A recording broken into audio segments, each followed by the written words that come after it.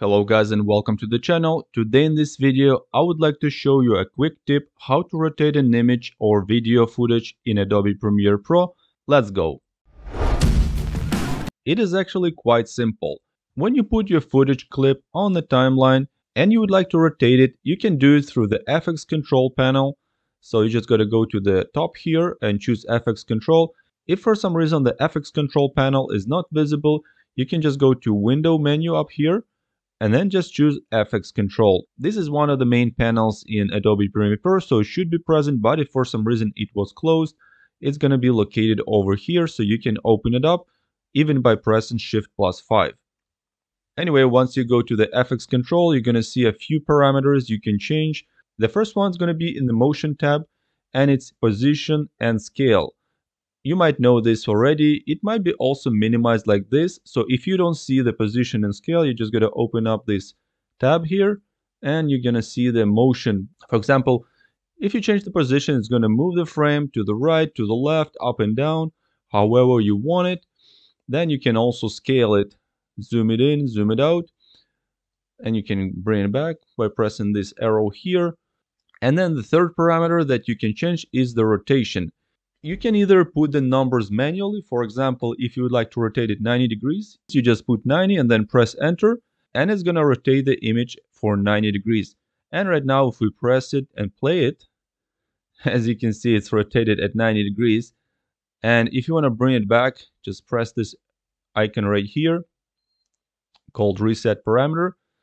But if you don't know the exact angle you want to rotate it, you can just left mouse click and drag this slider here. Well, there's no actual slider, but it's actually rotating either right to left, and it's going to be adding certain amount of degrees. That's, for example, if your horizon is not straight and you want to just make it straighter.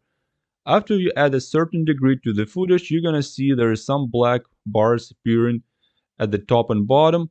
Then if we zoom it up a little bit, there we go. And right now it's actually pretty good. So you can see that the black bars are gone. And yeah, so this is how it's working. Another thing you can change is anchor point, and this is basically the location of the point at which it's going to be pivoting. So right now it's set at the middle. As you can see, when I'm rotating, the picture is rotating through the middle. It's always rotating through the middle. But if I change the anchor point, let's say a little bit to here, and start rotating, it's going to start rotating at a different point. So this is the main way how you can rotate the image and video footage on the timeline. But there's one more tip I would like to share with you today. If you go to the FX and then search in the search field and type in flip, you're going to see there are two options here, horizontal flip and vertical flip. And what it does is actually flips the image. So if you don't need to rotate it, but you just want to flip it, let's try the horizontal flip. As you can see, this is just the mirror. Like the cat was looking to the left. Now it's looking to the right, as you can see.